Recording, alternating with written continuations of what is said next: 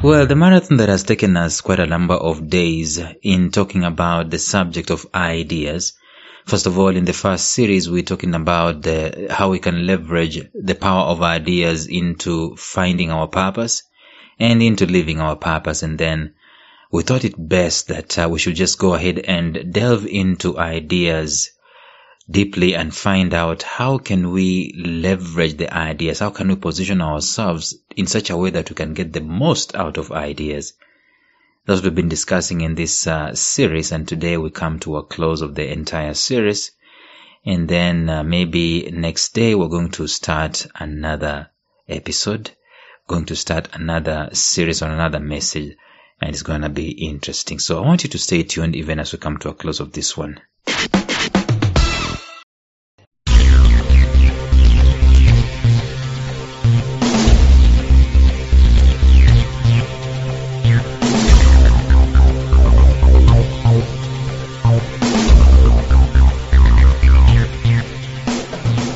Welcome to the Life Signatures podcast with Lawrence Namale. Lawrence is a life coach, author, and keynote speaker who loves to tackle different topics on purpose, productivity, and resilience. His mission in life is to awaken all your boundless possibilities available in you. Life Signatures podcast is dedicated to bring to reality every single person who knows that deep down in their gut, there's got to be more to life than this. And now, here is your host, Lawrence Namale.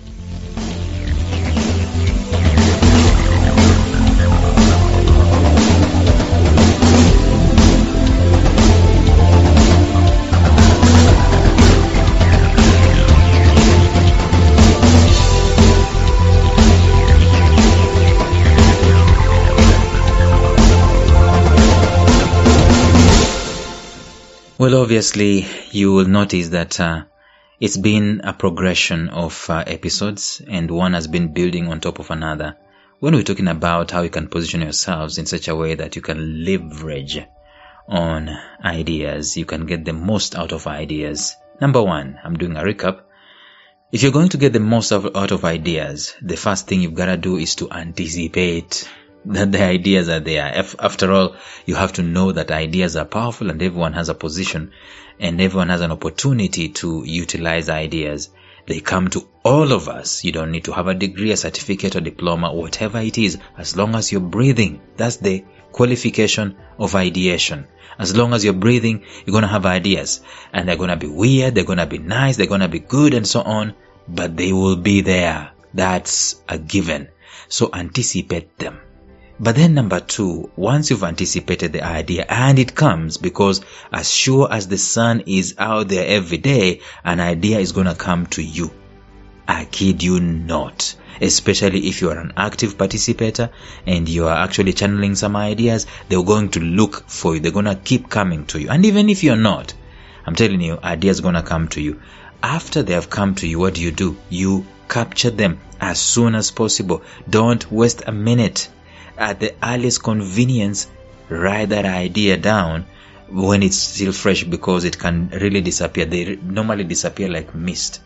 And I'm talking from experience here. An idea comes to you and you're thinking, I've got it. You know, it's in full multimedia. You're clear with it and you can hold it, so to speak. But then you don't write it down.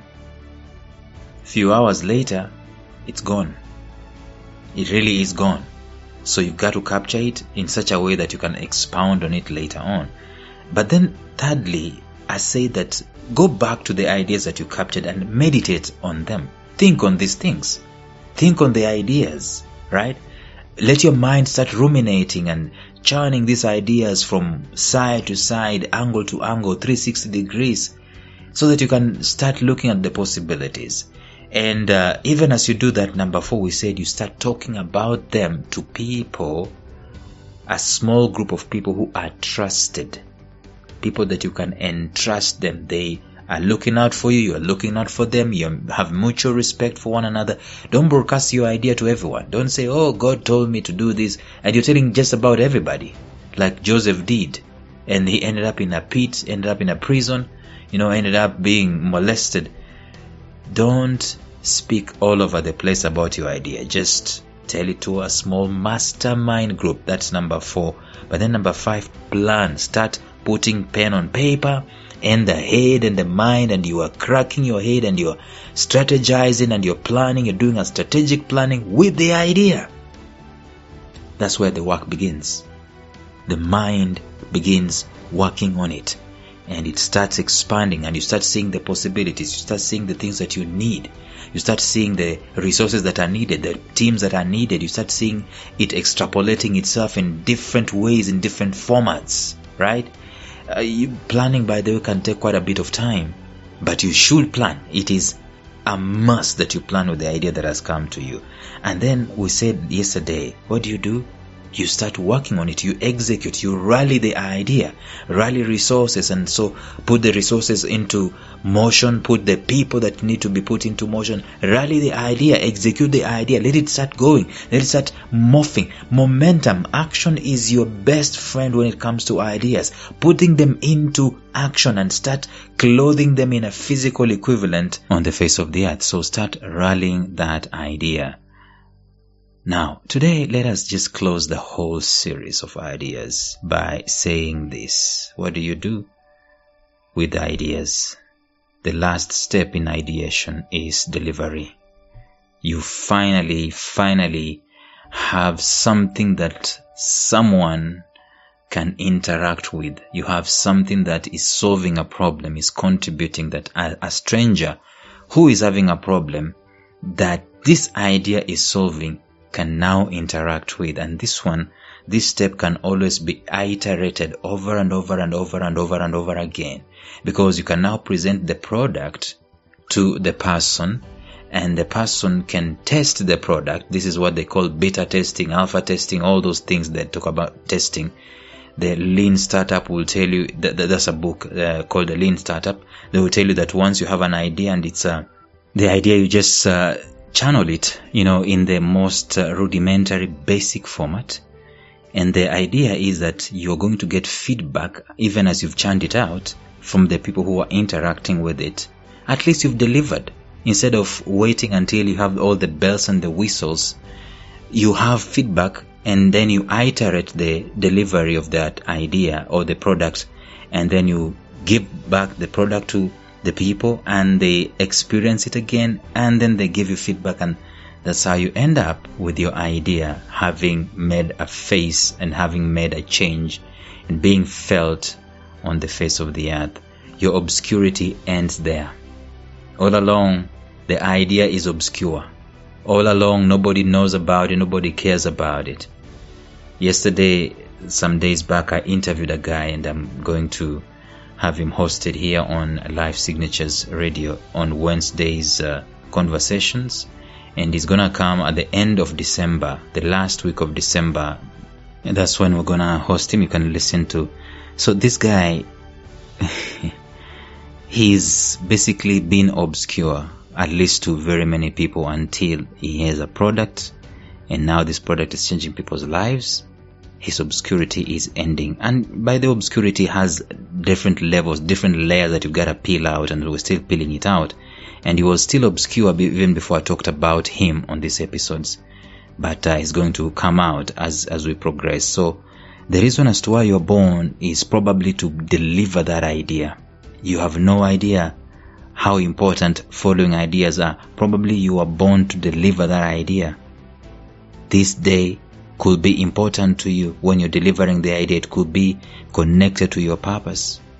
It's the day that the world gets to taste the fruits of your labor. It's the day that the world is blessed and impacted positively by your idea. So you can see that it took a process. It took some time to get here, but you are faithful to the very end. You stayed the course, and all ideas have always been developed that way.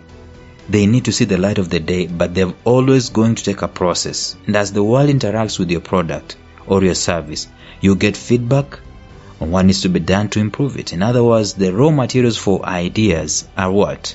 Ideas. That's it.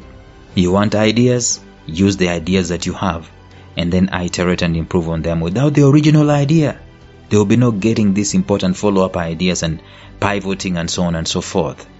So be faithful with the idea, up to the very dregs of the details and to the very end. This process I've talked about, the starting to anticipate, capture, meditate on it, and then tell about it or mastermind about it and plan it out and rally out the idea and deliver the idea. Honestly, it depends with two things. Depends with how big the idea is, but also it depends with how hungry you are to deliver this idea. The ball is basically going to be in our courts, all of us.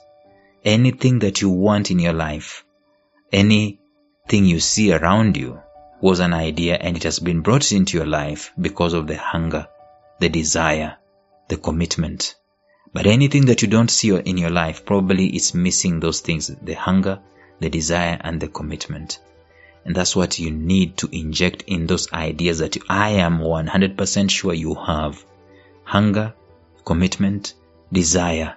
Follow through the ideas and deliver them.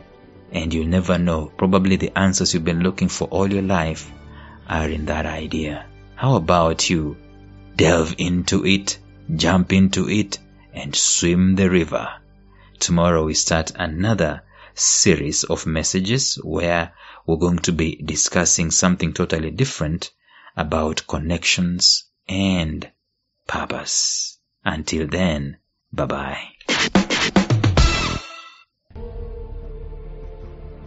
Thank you for listening to Life Signatures Radio. If you enjoyed today's show, subscribe to Life Signatures Radio on iTunes, Stitcher, or visit our website at lifesignatures.libsyn.com. Life Signatures Radio, fresh, clean, and inspiring.